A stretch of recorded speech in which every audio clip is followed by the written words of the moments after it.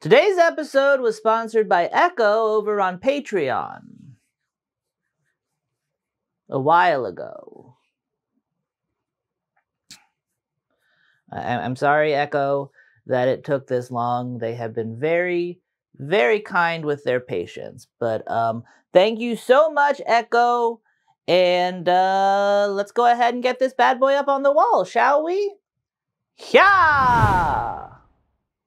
So, yeah, here it is, up on the wall. And also, my cat's here now. Say thank you, Echo.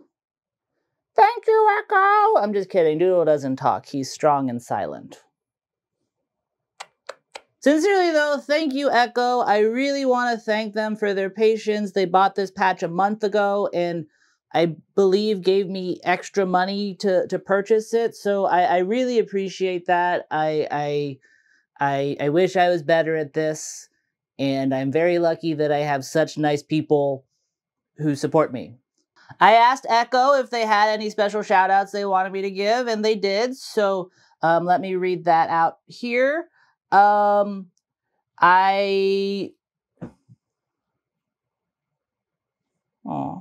yeah, Echo said that they got this in celebration of finally graduating college after 5 long years of physical and mental health struggles, and because they just picked their new name, which I was thinking this the entire time. Echo is a great name. Well picked. They go on to say, shout out to anyone struggling with their own health or coming to terms with their own identities. Your road may be a little longer and more difficult than you hoped for or expected, but you've got this, you will get there, and I believe in you. That is an awesome message, although I'm not sure if anyone watching this is struggling with their own health or coming to terms with their identities. That doesn't seem like a relatable issue. I think that's just a you problem, Echo. So it's a nice thought, but I'm not sure that beautiful message will help anyone. I feel I need to say this just to be clear. That was sarcasm. Yeah, I just can't leave nice moments nice. But seriously, listen to Echo. That's as good as I've ever heard it put. And yeah, thank you. Let's get on with the episode. At the moment I'm recording this, my most viewed video of the year is something that begins with the phrase, "this homophobic Christian movie, ... And recently, as I was scrolling through my recommended YouTube videos, I found another video that begins with the phrase, "this homophobic Christian movie," about a different homophobic Christian movie than the one I talked about before. And pretty much the second I saw the thumbnail for that, I knew that I was gonna make a video about this movie, because it feels like a no-brainer. My last video on the topic got views, and my channel is currently in dire need of views, so frankly, it just makes sense. That said, though, I do believe in credit where credit is due, so I want to acknowledge the creator who beat me to the punch. Their name is Justice Corsguard, and while I did not watch their video because I didn't want it influencing this, based solely on their titles, it stands to reason that if you like me, you'll probably like them, so go check them out.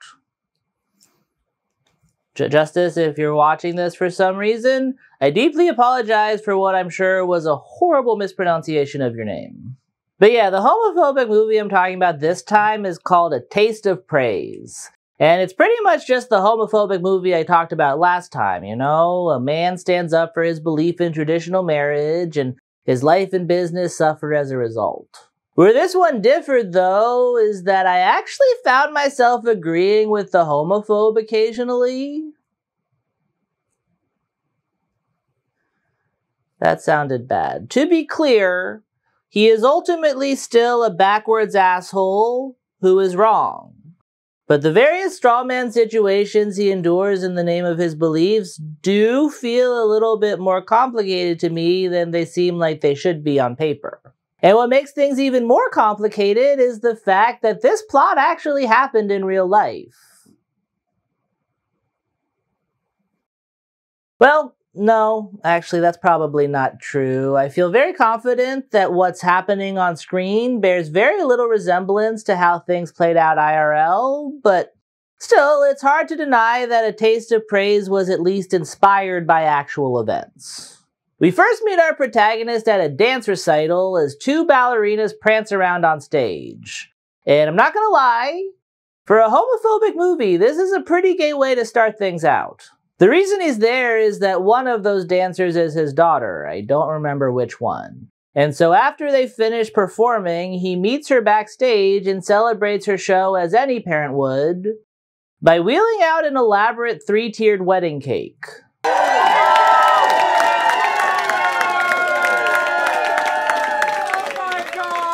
And again, pretty gay. I mean, obviously this part is meant to establish the fact that the main guy is a baker, but given the plot of this movie, I feel like the fact that the first thing we see him make is a pretty pink ballerina cake complete with tutu is not worth pointing out. If you haven't put it together yet, this movie seems to be based on the real-world legal battles in which Christian bakers refused to make cakes for same-sex weddings, claiming that it was a violation of their First Amendment rights. And because the First Amendment is freedom of expression, there's a lot of talk about how the main dude's cakes are an expression of himself. You know, I'm an artist, so to force me to make and bake a cake that goes against my faith is to compel me to engage in speech that I don't agree with. So with that in mind, it does feel odd to me that the first thing we see this homophobe express himself with is something that is so deeply faggy. I guess when I pictured them in my head, all the bigoted bakers in the real world were women, because something about a homophobic male wedding cake maker doesn't really add up to me. I mean, obviously men can pursue whatever they want. It's 2016, but that said, I think it's fair to say that this particular pursuit is traditionally viewed as more feminine. Him breaking into the wedding industry probably would have required him to shed a certain amount of toxic masculinity. And the fact that he did that and still came out the other end as a homophobe feels strange. After you watch him roll in a big pink frilly cake, you don't really expect him to turn around and be like, ew, 2 boys. And I honestly think that might be intentional. It very much feels like the filmmakers are doing what they can to make things as gay as possible in these earlier scenes. Aside from the cake and the extended dance sequence, I think the case could be made that the first line of dialogue is spoken by a gay man. Now it's subtle, but I think that the daughter's ballet instructor is being queer-coded. Oh, hello!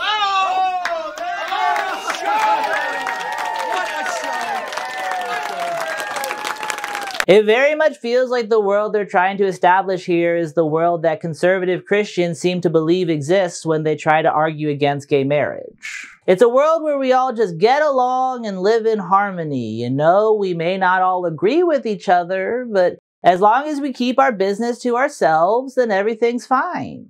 We watch the main dude give cake to a gay dude, and the gay dude is really happy about it, and it all feels designed to let you know right up top that just because he doesn't believe in same-sex marriage, that doesn't mean that he hates gay people. Provided you think that the dance instructor is gay, which, come on. Oh my God, I just want to thank you, sir. Is this just delicious or what? We're going to find out. Thank you so much. And you know, if that were the world we lived in, then I'd be fine with it. But unfortunately, I don't think that it is. For one thing, I don't think that the whole "we love gay people, we just don't approve of gay marriage" thing is possible. If you follow the logic of what people are saying when they say that, then there's honestly something kind of sinister about it. If they really believe that hell is as horrible as they say, then I don't think that they can say that they love gay people if they're just gonna sit back and watch them doom themselves to it. I'm well past the point in my life where I'm willing to have friends who say they're against same-sex marriage, but in a world where I did, if they weren't doing everything they could to get me into conversion therapy, then I'm not gonna lie, I'd be a little bit offended. Like, fuck my soul, I guess. It also bugs me when Christians try to play the whole "we don't have to agree to get along" bullshit, because I feel like it implies that when issues arise, it's because other people have decided that they can't just let things be. And that is very rarely actually the case. And to show you what I mean, why don't I just jump ahead to where the actual story begins, as two men enter our protagonist's bakery. Gentlemen, welcome to Ovation Cakes. How can I help you? Hello, I'm Frank Fullerton with Advanced Creative Designs. Nice to meet you, Frank. And I'm William Park. I'm an accountant at DeSellis Prospect and Park. Why did they say what they do?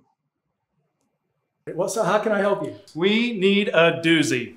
I need something fabulous. Okay. Something that's just going to knock the socks off of our guests. I need a custom creative cake. Not anything too crazy, but something spectacular. Not something too tall to where it's going to tumble, or too short it's going to be bland. Right. Give me wow. Representation matters. We can do wow. I want this one to be for the books, if you know what I mean. I think I do know Insert monies, no object, just as long as it is baked into my cake. Great. Okay, so what's the occasion?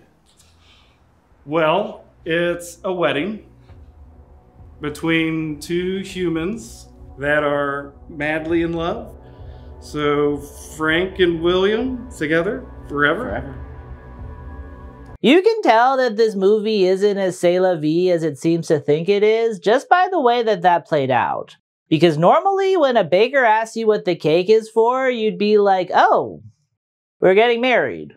Here, though, it seems like they're trying to create suspense. They slowly build to the reveal while tense music plays in the background. It honestly feels like something out of a horror movie. I can't view this scene with the eyes of an evangelical Christian, but I do think there's a chance that the way those two guys are pawing at each other is meant to be shocking to this film's intended audience, you know? They come into this sweet man's bakery and just flaunt that lifestyle right in his face. And like, whatever, if you think that gay men are scary, that's fine. Lord knows that I do. But if that's the case, then I think you should just admit it. And this movie does not seem like it's willing to do that. It still wants to try and be all, we don't have anything against gay people, we just disagree with the lifestyle. So it has the main dude be homophobic in the chillest way possible. First of all, congratulations Thank to you guys. Sincerely. Unfortunately, I'm not going to be able to make your cake. But Why? It's just I don't do custom cakes for same-sex couples. explain yourself. It's just an agreement that I made with God. Okay, I'm not sure how sincere his congratulations really were, given that he immediately followed them with, "I'm so against what you're doing that I made a promise to the Almighty that I'd never associate myself with it in any way." And that's really what's frustrating about A Taste of Praise. It seems so wrapped up in trying to make its side seem like the reasonable one, that it never quite feels like it's saying what it actually wants to say. And then an agreement that you made with God? Yes, sir. You can't discriminate. What? Is homosexuals not good enough to come in here and get one of your cakes? No. What is it? You hate gay people. Guys, I don't hate anyone. Okay? It's just, look, I love to help you out. No. Finish your sentence. I feel like I don't hate anyone, it's just is this film's entire argument. But it never actually says what comes next. And I feel like that's because they know that they can't do it without sounding like a bit of an asshole. And it's like, just be an asshole. That's all right. I mean, it's not, but you are allowed to be one. I will be honest, when I first heard about the real-world incident that inspired this, I was reluctantly on the side of the homophobic baker because in my head, it played out, well, exactly as the movie portrays it. I know some bakers here in town. No. I want an ovation cake. I'm sorry. Listen. Make the cake, or I'm going to sue your silly little butt all the way to your highfalutin heaven. Will you please reconsider? He's got a lot of influence. I understand how he No, feels. you don't. But you will here in a few days. My initial thoughts on the whole wedding cake drama were that yes, the baker should probably just pull the stick out of their ass and make the damn cake, but if they didn't want to do that, then they shouldn't have been forced to do so. I've tried to put myself in the position of being told that someone didn't condone my wedding so they wouldn't make my cake, and I'm not gonna lie, it would hurt. But I think I would probably just take that hurt out their door to another bakery. I wouldn't sue because that sounds exhausting, and I certainly wouldn't force someone to make me a cake if they really didn't want to, because no matter how much I disagree with them, that still sounds like kind of a shitty thing to do. Of course, this was never actually about forcing someone to make a cake. And after watching this, I feel silly that I ever thought it was. Because this movie super thinks that the issue here is that a gay couple really wanted a specific baker to make their cake. And when that baker refused, they decided that the only way they were going to get what they want was through a drawn-out legal battle. And when you actually watch that scenario play out on screen, it does not take long to realize how ridiculous it is. For one thing, the cakes don't really look that good. The movie wants us to believe that the main dude is some master of his craft. Oh, Mr. Marquette, you've outdone yourself. This is going to be the highlight of the party. I can't wait to see Mom and Dad's reaction. But most of the things we see him make look like something you could have gotten at a Safeway. Probably because the set decorator more than likely got them at a Safeway. Still, even if you understood the hype, watching someone be like, "I'm gonna get that cake or I'll see your ass in court," feels so cartoonishly over the top that it makes you think that it probably didn't happen. I guess I don't know for sure, but if I had to guess, I'd say that the gay couple in real life forgot about the cake part of things pretty quickly, and were instead driven by the immense pain they must have felt when they went into a bakery to try and celebrate their love, only to be greeted with homophobia. Unlike me, they weren't exhausted by the idea of standing up for themselves, so they decided to report the issue to try and make it so that nobody else would feel that pain in the future. And when I look at it through that lens, I do actually start to feel like the gay couple isn't just morally right, they're right. Full stop. I truly don't think that anyone should be forced to make a cake that they don't want to, but I think that the alternative is much worse because it sets a very bad precedent. Saying you don't have to serve one group of people opens the door to saying that you don't have to serve other groups of people. And that just leads straight back to certain policies from the 1950s that we fought very hard to get rid of. Even if you say it's only on religious ground, I feel like it's only a matter of time. The way things are going, some church somewhere is going to declare that Christianity is only for white people any day now.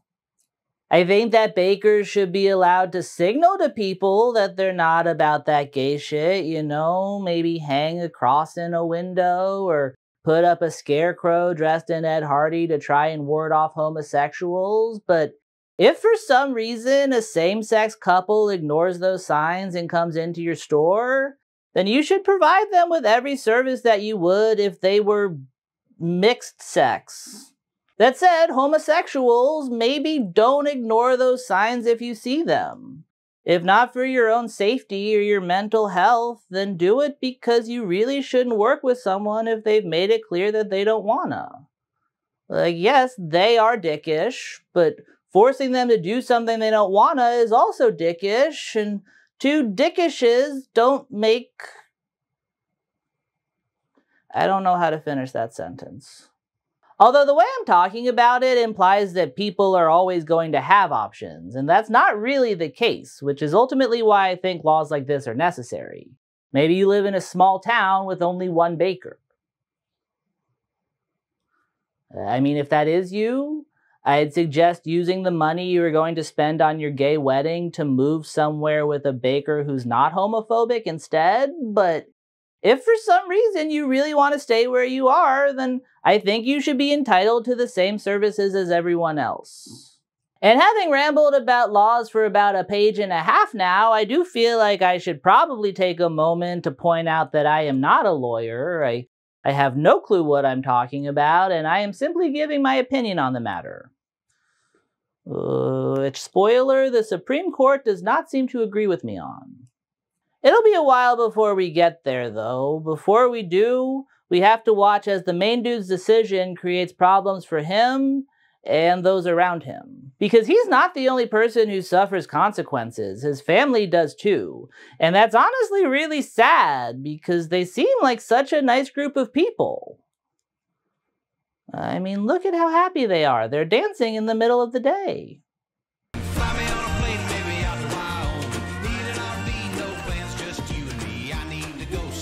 Well, what's this, a dance party? I'm in. Let's go. All right. You were a rock star. I bet all the girls loved you. What an odd thing to say to your father. After that little hootenanny, the main dude pulls his wife into the kitchen and explains the situation to her. And despite now being in the privacy of his own home, it feels like he's trying very hard not to offend anyone. One of the partners from your firm came into the showroom this afternoon and wants me to bake him a custom wedding cake. Mr. William Park. Oh yeah, he's a nice guy. Yeah. Who's getting married? Frank Fullerton. Don't know him. Yeah, well, I've got a feeling you're about to. Who's the bride? Mr. William Park. You can tell that straight people are trying to be respectful because they choose their words very carefully, as though they're worried they'll get in trouble if they say something wrong. And on one hand, good for him, ally. On the other, though, it feels very weird. These people are suing him, so it seems like he should be a little bit angrier than that. Don't call them the F slur, but you can call them assholes. This scene again feels like it was designed to hide what the movie is actually trying to say. I think for that, you have to listen to the background music, which is a choice. Yeah, I don't know what to do. Should I call him and tell him that I'll do it? No. We agreed to keep God's promise, that we would not compromise in our business. He saved us, rescued us, prospered us. He gave us 2 beautiful children. When I was gathering clips for this video, I had to check my iTunes multiple times because that music feels so far into the scene that it's in that I genuinely thought I had left a Sufjan Stevens song playing in the background. It's very melancholy, and I think the reason they forced it in there was to make sure that the audience knows that we're supposed to feel sad for these people. The sad strings paired with the non-aggressive tone that the couple is speaking in makes them seem like these poor innocent puppies who are under attack even though they'd never hurt a fly. And because of that, when one of the gays gets angry at the wife, he seems like the crazy one. There's nothing to talk about, Anna. I need you to understand why Danny said no. I was mortified. I've never been treated like that in a place of business before. Look, I know Danny. He would never disrespect you. He straight up discriminated against both of us. Did you even hear what he said? Why he can't make your cake? I gotta go back to work. Mortified? But the way he refused you service based on your sexual orientation was so sweet. That clip is yet another instance of them not finishing their sentence when they're explaining why the baker did what he did, which, again, feels like a pretty important part of this film's argument. To be fair, the movie does make it clear what the end of that sentence would be many times. It's that it goes against the dude's faith. But I think that there's a reason that they avoid saying that to the gay couple, And that's because there's no way to do that without seeming kind of cruel. Oh gosh, no, my husband wasn't trying to offend you. All he was saying was that he thinks your relationship is evil and that you and the person you love most in the world are destined for hell. Does that make sense? Honestly, the more I think about it, the more pissed off I get at the calm tone the homophobes speak in.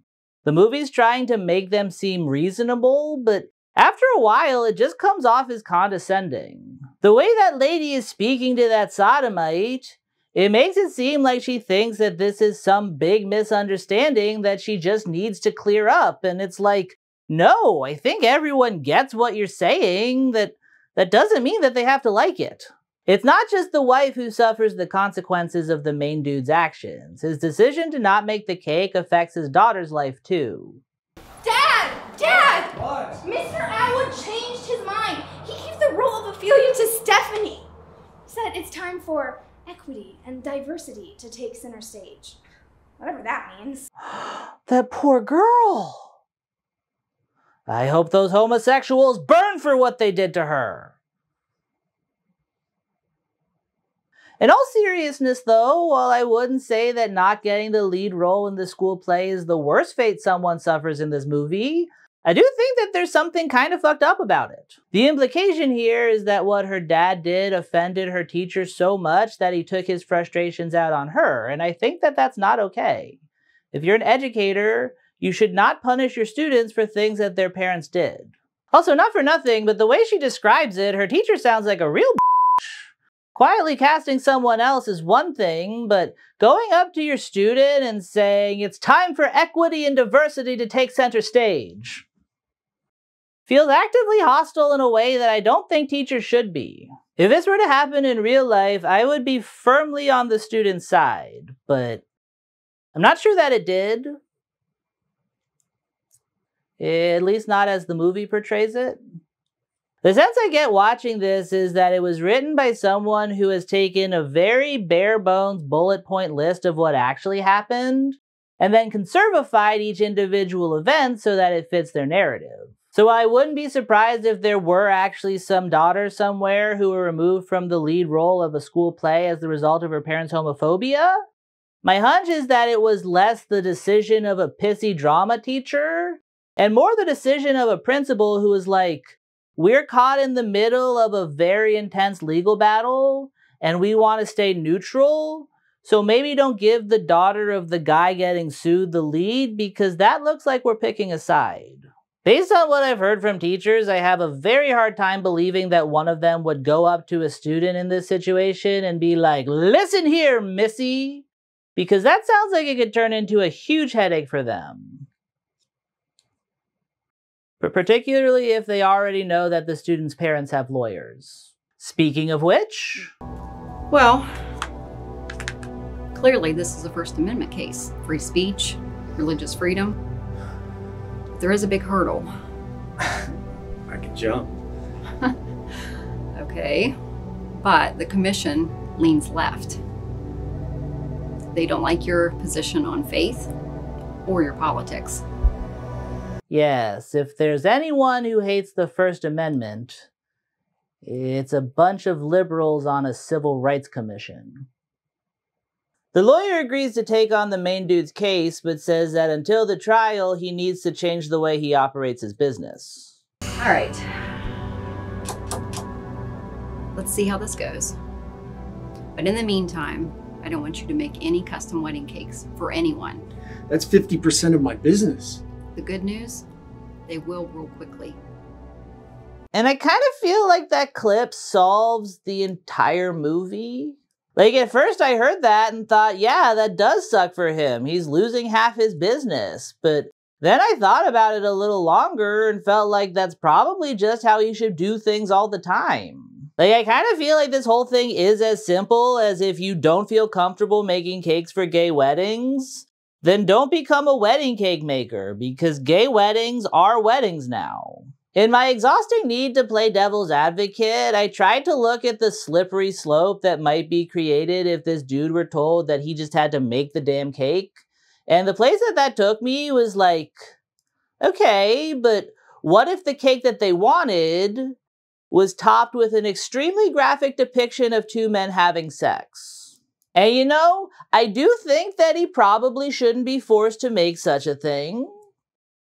But that said, if he were willing to make a cake topped with an extremely graphic depiction of a man and a woman having sex, then I think he should have to make the gay one if someone asks. I have no problem with him being like, you know what? No extremely graphic sex cakes. But once you've established yourself as willing to make an extremely graphic sex cake, then you should not discriminate what kind of extremely graphic sex cake you make based on the kind of extremely graphic sex your customer prefers.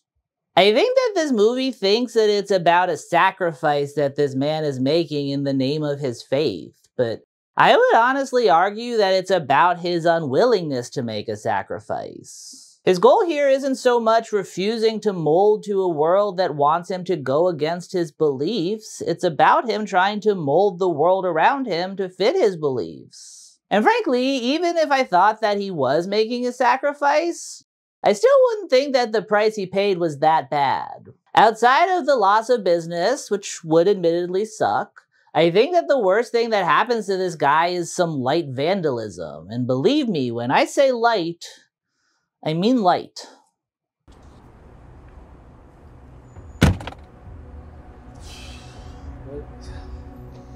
Bake this hater? I'm not sure, but I'm fairly certain that that's frosting. Or at the very least, if it is a paint of some sort, it's one that wipes away just as easily as frosting.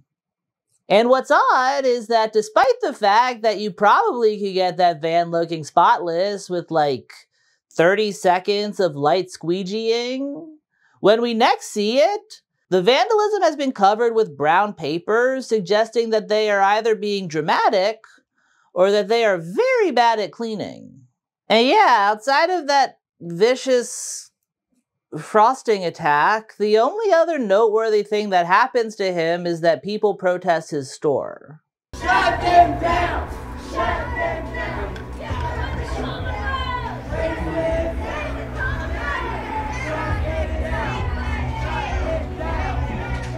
And I'd say that this were bad for business, but I'm not sure that it is. From what we see, it also leads to customers going into the store for the sole purpose of protesting the protesters. Hey. Sorry about all this. I support you. Shut it down! Shut it down! Shut it down! Shut it down! Shut it down! I'd like some cupcakes, please. And, a birthday cake. Either that lady is very high, or the only reason she went into that store was to support its politics. The movie tries to make the protests seem worse by having the guy's daughter get involved, but well, I still wouldn't call them harrowing, exactly. Hey, no idea what to tell him! Tell him! We're gonna shut this place down! We're gonna shut this place down! Love is love! Love is love! Shut it down! Shut it down! Shut it down! Shut it down! Shut it down!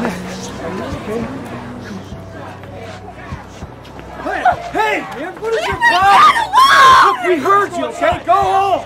I'm not saying I'd enjoy getting pushed, but I still think she's overreacting just a little bit there. Especially because I'm not even sure that she was pushed. It kind of just looks like that woman bumped into her, which would make sense because that girl has very much inserted herself in the direct center of that protest.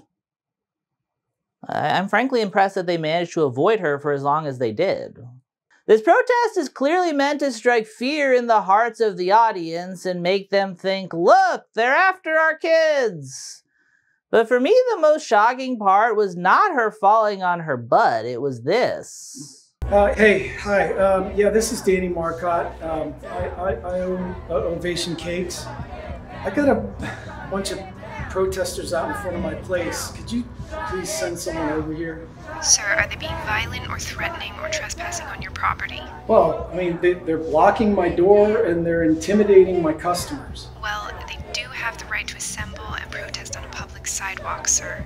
I'm sorry. Okay, well, what about my right to run a business? When you stop to think about it, that is a very strange thing for a person to do when they're in the middle of a lawsuit about the First Amendment. I'm gonna jump ahead to the end now, but after the guy wins his case, he celebrates as any baker would by making a cake of the First Amendment. And there, written on the second tier in frosting, clear as day, is freedom of assembly, which feels a wee bit hypocritical.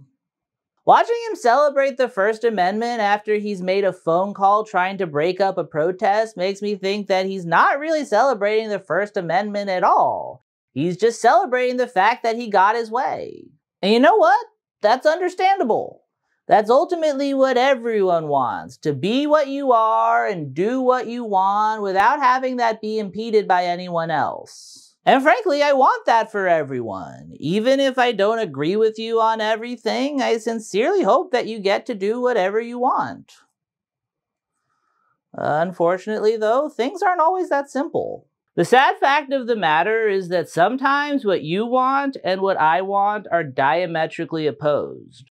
So when those things come into contact with one another, just letting everybody do their own thing isn't really an option. Eventually, someone is going to wander into the wrong bakery and nobody is going to be fully happy. And when that happens, we all need to figure out how to move forward. And that's what a lot of law is. It's rules to navigate situations where being civil to one another is a lot more complicated than just saying you do you and I'll do me. And that can be very difficult to figure out sometimes. There's a reason that it takes a lot of work to be a lawyer, and that's because the law is way too complicated for some asshole on the street like me to try and figure out all the intricacies. Do we have a right to have someone make us a cake if it goes against their beliefs? I truly don't know. I can see both sides of the argument, and while I'm obviously partial to one of them, I think the discussion is important because I don't think that anyone's religious liberty should be infringed upon. And that, more than the homophobia, is what pissed me off the most about this movie. Because it really does not seem to think that there's a discussion to be had.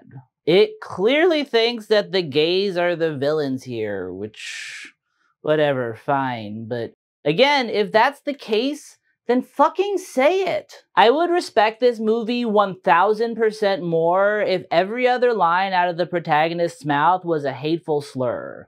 But instead it tries to toe this weird line where it clearly thinks it's being respectful, which is just so much more frustrating. We're under attack becomes we respect you, why can't you respect us? And that makes arguing the issue that much more complicated because that's super not what the situation is. Nowadays, conservatives want to act like gay rights are as simple as I say potato, you say potato. But really, it's more like I say potato, you push harmful legislation that negatively impacts my life. I think if the movie were to honestly finish the sentence it starts many times, it would sound something like, we don't hate anyone, we just wish that gay people didn't exist. And there's not really a way to respect that without fucking over gay people. We are at odds with one another, and that's fine. We don't need to come together and sing a song, we just need to do our best to try and not step on each other's toes, which complicates things, because some people already are. I think the reason conservatives are so quick to say, let's all stay in our lanes, is because their lane has always been bigger. It's been bleeding into the rest of our lanes for ages now, and they don't even realize it. And that's really the root of conservatism.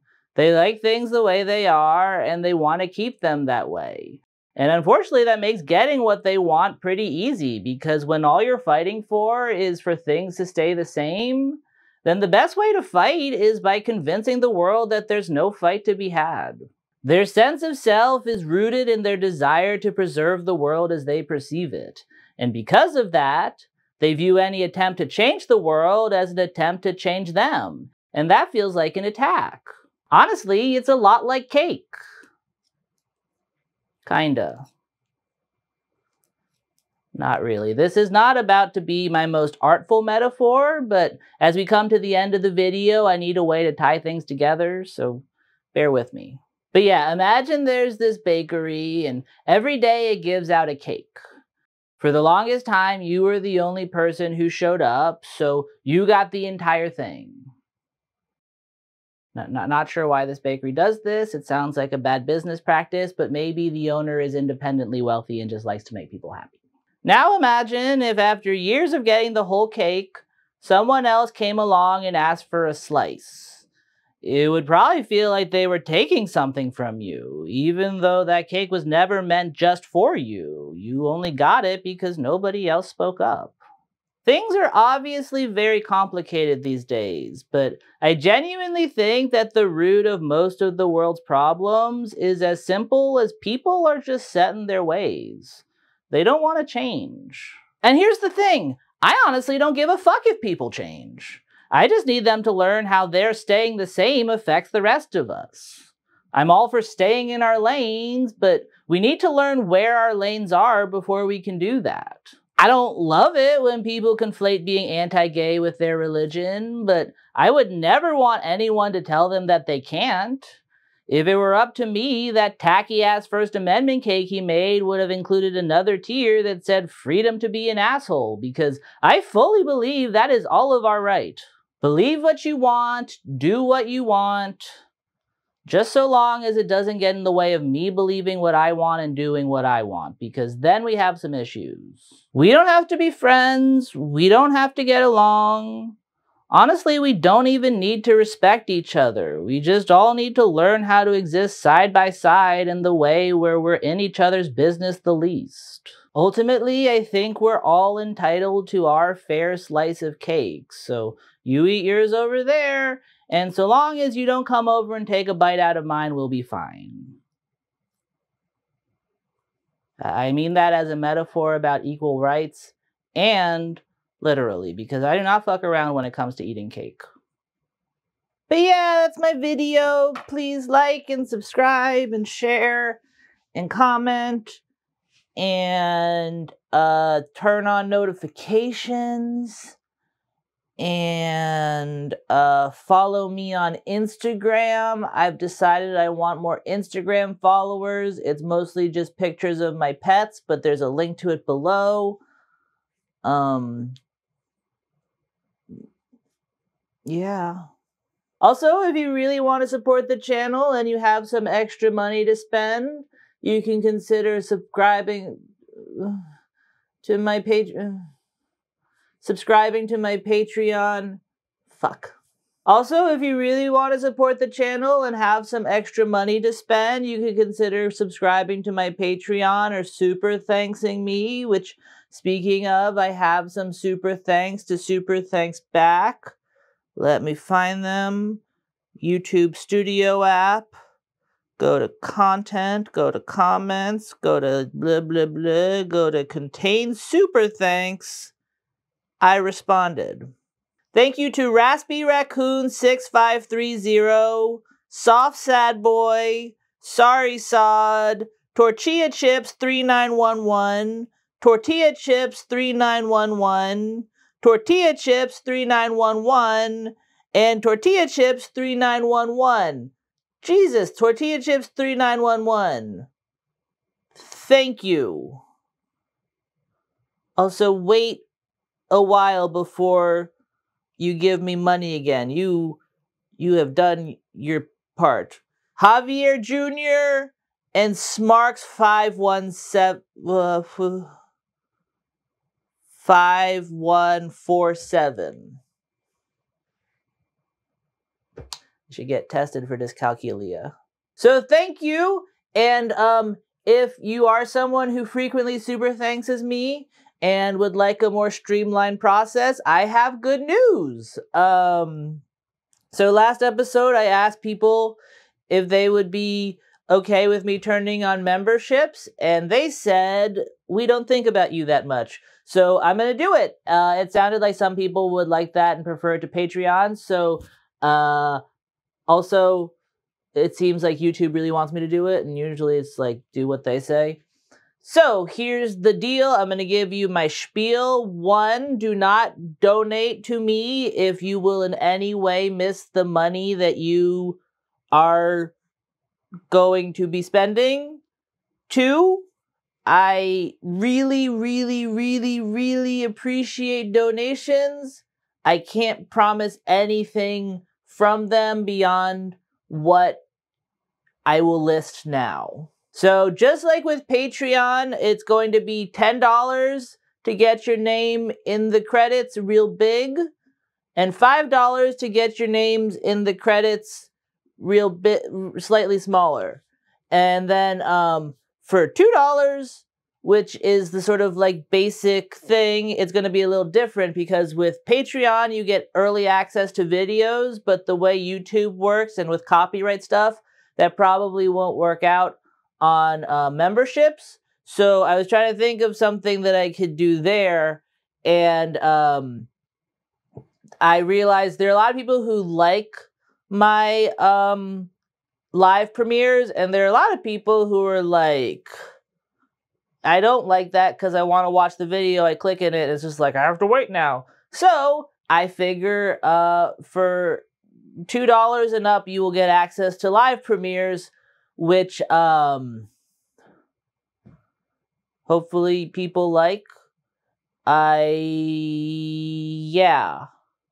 That said, as I have always said, I don't like the idea of someone who wants to watch my content but can't because they can't afford it.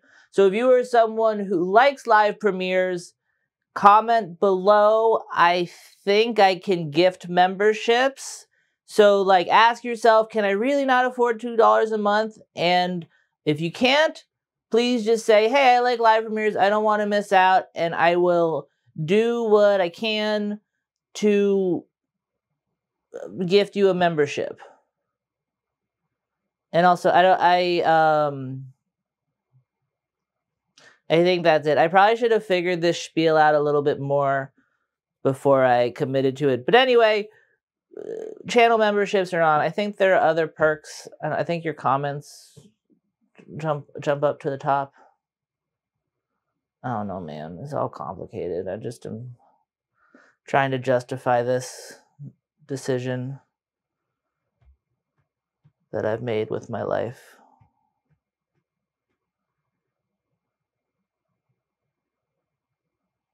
Goodbye.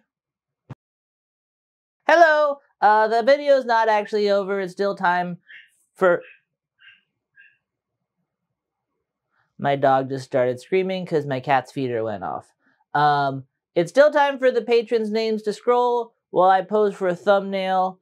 And for this one, I think I'm going to call it like this homophobic Christian movie is my enemy. So I'll just do the same thing I always do, which like...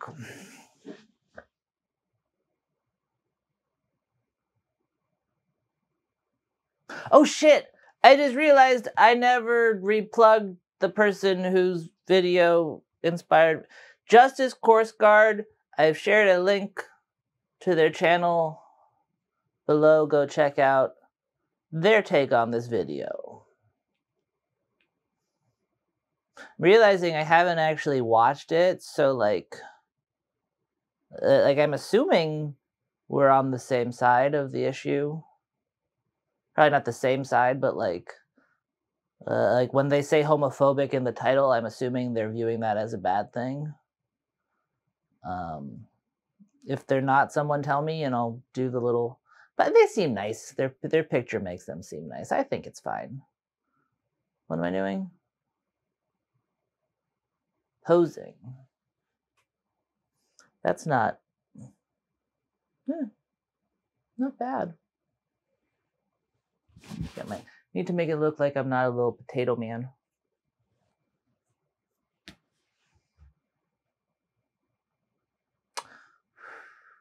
Or maybe if I'm calling him my enemy, I should switch things up and be like...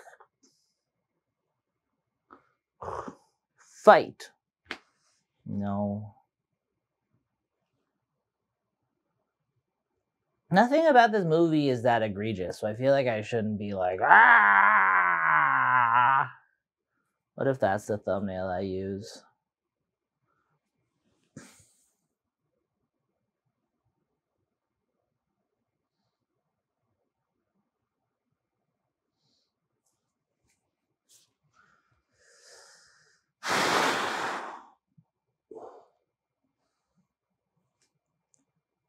Ugh. Why are my heads behind my hand? Reverse that. My coffee. Coffee is empty.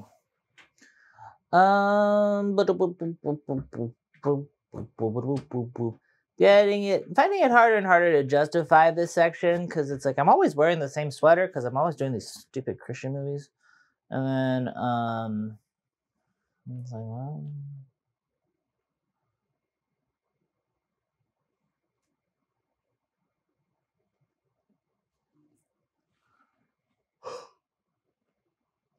I had to get one good weird picture of me that everyone recognizes, like Matt Pat, and then I'll be golden. Like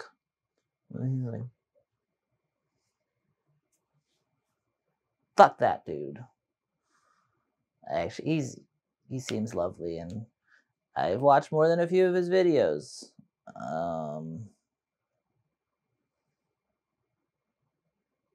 What am I doing? This is why I shouldn't record in the morning. I'm a night person.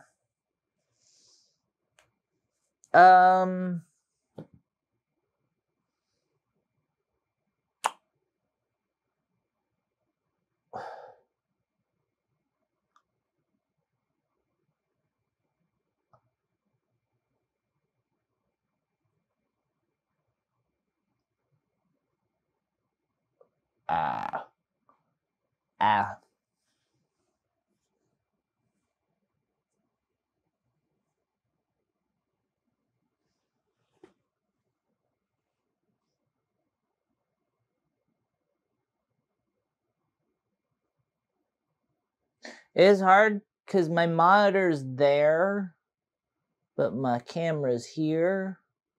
So I don't really know what I look like, what my eyes look like. I can only, like, this looks good when I turn my eyes, but I don't know if me turning my eyes will make a massive difference. You know? I'm gonna cut this off. I am sleepy.